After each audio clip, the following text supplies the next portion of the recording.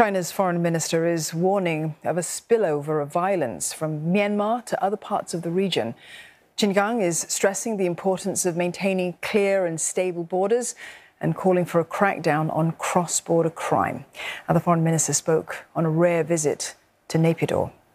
Mr. Qin met yesterday with military chief Min Aung Hlaing. The talks come amid mounting international criticism as fighting intensifies between the army and pro-democracy forces. Efforts by Myanmar's Southeast Asian neighbours to end the violence since the February 2021 coup have failed to make any headway. The foreign minister says that China supports Myanmar finding its own path. He's urging the international community to respect the country's sovereignty and to focus on helping Myanmar achieve peace and reconciliation. Let's speak to Leong Wai Kit for more on this story. Good evening, Wai Kit. Myanmar's army, the Tatmadaw, has been shunned by many countries. Is this a sign at all that China is throwing its full weight, its support, behind the military government?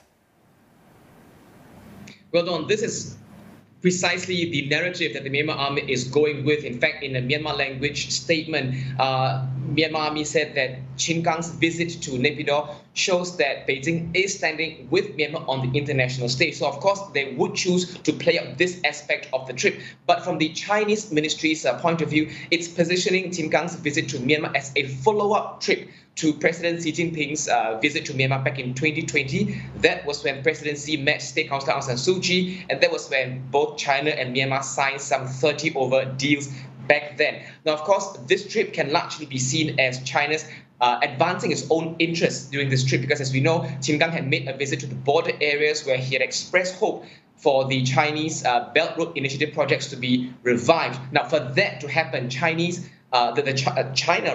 would need the support of the Myanmar military, because they need peace and security at the border areas, and they also need the Myanmar army's help to protect Chinese infrastructure and buildings, given that in the past there had been attacks by the local resistance forces against Chinese assets over perceived support from the China to the Myanmar military. Wai Kit, Qin Gang has urged the international community to respect Myanmar's sovereignty and to be part of this process towards peace. How exactly does China imagine that the international community can play that part? Well, it has its official position, and then again, it also has its unofficial behind-the-scenes position. Let's start with that.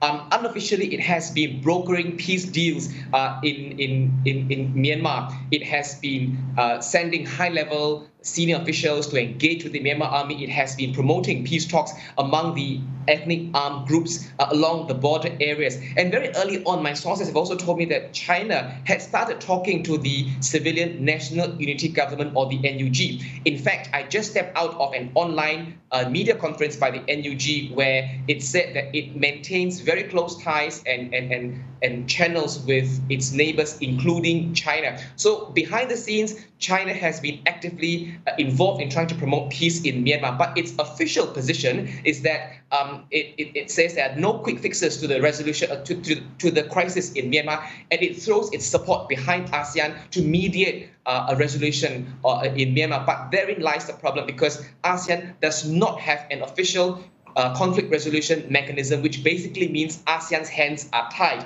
which is why all eyes will be on the ASEAN summit later this week in Indonesia to see whether ASEAN leaders can come up with any creative solutions for Myanmar.